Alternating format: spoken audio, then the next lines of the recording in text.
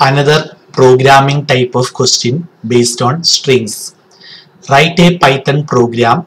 Remember, for the theory exam, only relevant function you need to write. Okay, write a Python program to remove the nth index character from a non-empty string.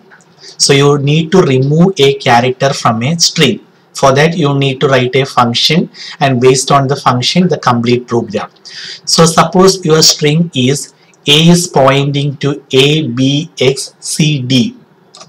An example taken. And suppose your n is 2, which means I want to remove the nth index character from this string. So for the first character, the index is 0 and the position is 1, index plus 1. For the second character, the index is 1 and the position is index plus 1, 1 plus 1, 2. For the third character, the index is 2, the position is 2 plus 1, 3. So from a string, I need to remove the nth index character. An example taken 2. So I want to remove the second index character from the string. So this X must be removed from the string, which means your answer should be AB followed by CD. Okay, so the method is you extract this substring. After that, you extract this substring, concatenate the two, you get the answer. Okay, so in order to remove the nth index character, what is the method? You extract this substring. You can make use of string slicing. After that, you extract this substring, again string slicing. After that, you concatenate these two, you get the answer. Okay, so your answer should be A, B, C, D, because the nth index character should be removed from the string. Now, how do you do that? Your S is pointing to this string, example taken. This is forward indexing, this is backward indexing, and your N is pointing to 2, which means your N is this, example. Now, if this is N, what is this? N minus 1, isn't it? Again, if this is N, what is this? N plus 1, isn't it? Okay, so you know that. Now, I am going to extract this substring from this string. How do you extract a substring from a string? Go for string slicing. Okay, so let me perform string slicing. A is equal to string slicing. So the name of the string variable is S followed by the slicing operator. Now you need to decide on the start index and stop index. The start index is 0, so don't write anything. By default it is 0.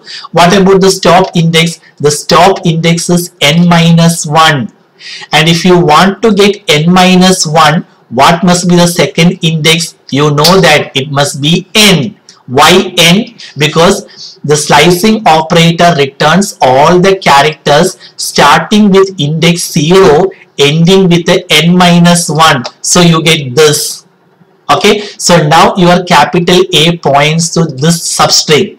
Now I want to extract this substring from this string variable. Again string slicing. B is equal to S followed by slicing operator. So just see how I am writing the code.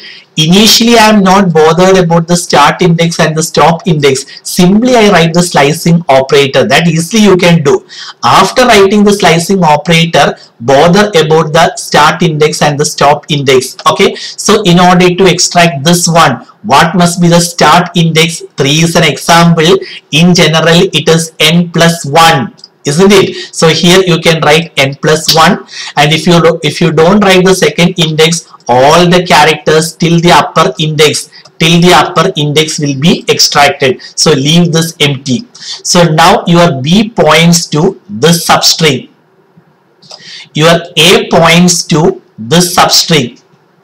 So A should be concatenated with B.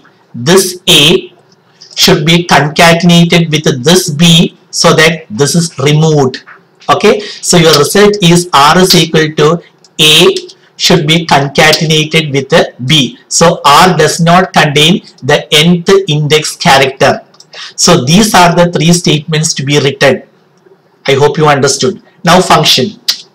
Start with the keyword def followed by appropriate name for the function, function symbol, colon. A function header must end with a colon. Certainly you can pass arguments. Okay, the string variable should be passed as an argument. The nth index, that n should be passed as an argument. This we will read in the main function, so that when you call this function, it can be passed as an argument. This is a good programming style.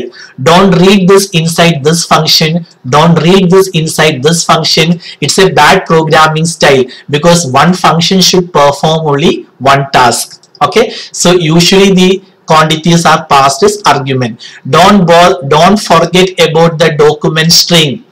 Don't think that it is unimportant. It may carry mark in the marking scheme. Okay, so simply write a document string that you can easily write. Okay, now it must be a non-empty string. Just read the question.